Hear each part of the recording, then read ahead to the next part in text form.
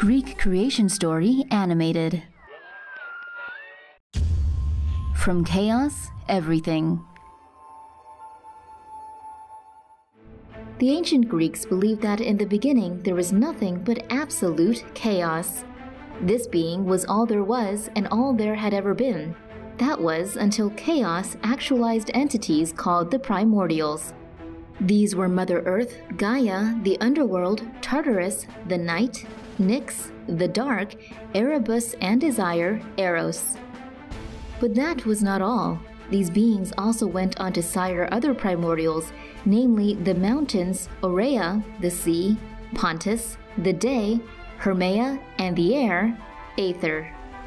Gaia also created the sky, Uranus. Together they made the 12 Titans, the Cyclopes, and the 100-handed Hecatoncheires. Uranus the Hateful.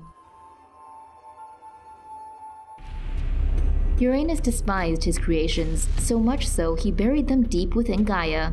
But this action, spectators of myth, was to be his doom. Angry, Gaia produced an adamantine sickle and beckoned her children to take Uranus out. Only Cronos stepped forward. Gaia concealed Cronos and he lay in wait for Uranus to come.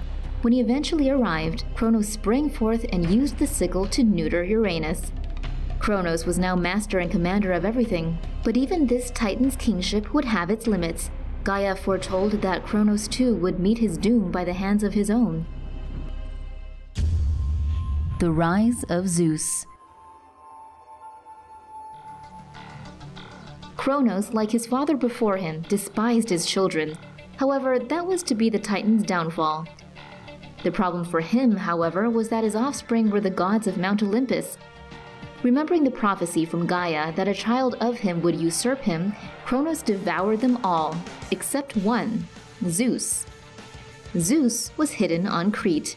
In his place, Cronos was fooled into eating a stone in the guise of a baby. The thunder god soon managed to free his Olympian brothers and sisters, as well as the Hecatoncheires and the Cyclops. Together, they made weapons and planned for war against Cronos and the Titans. The war would last 10 years. It was called the Titanomachy, and the Titans eventually lost. Cronos was imprisoned in the underworld. Zeus was the victor. He was now master of the sky, as well as the very air we breathe.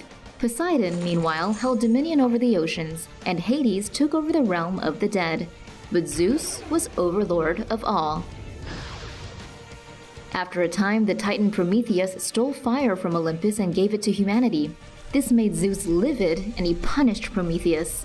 The king of Olympus had him tied to a rock in a far-off place where, for all eternity, his innards would be eaten every day by an eagle.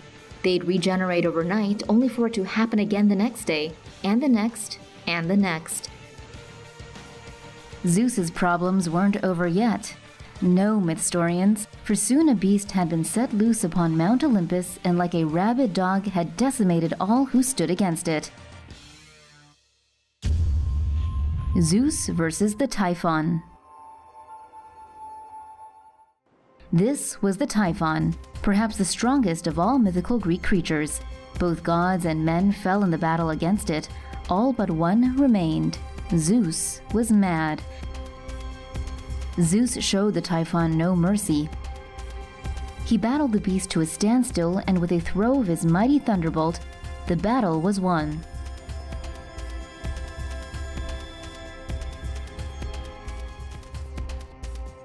But to ensure the monster stayed kaput, Zeus slammed a mountain upon it.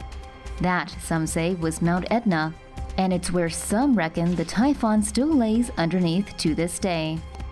If Zeus had not acted as humanity's and Olympus's protector on that day, it is said that Typhon would have become the ruler of the cosmos. But there's still so much more to explore, and even more to find out, so why not join us in the next mythical video?